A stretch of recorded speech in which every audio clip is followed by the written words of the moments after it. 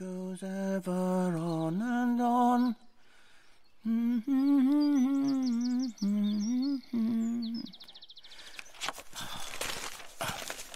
Now then, I know it's somewhere among all these books and papers.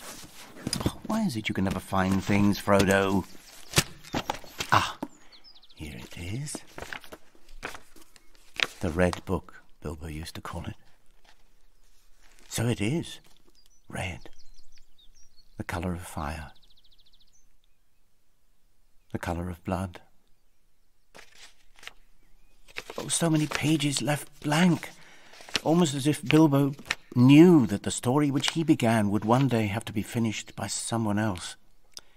"I've left them for you, Frodo, my lad," he used to say. But I never really supposed that the task would fall to me. Yes, a great many pages, yet barely enough to tell the tale in full, its dramas, terrors, and sadnesses. Nevertheless, it must be told, shall be told, however long the telling may take, and always supposing that I am permitted the time to tell it.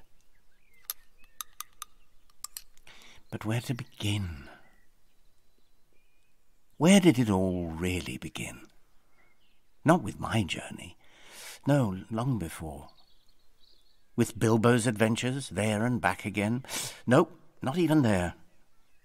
It began with a tale told before our time, before hobbits had any part to play in it.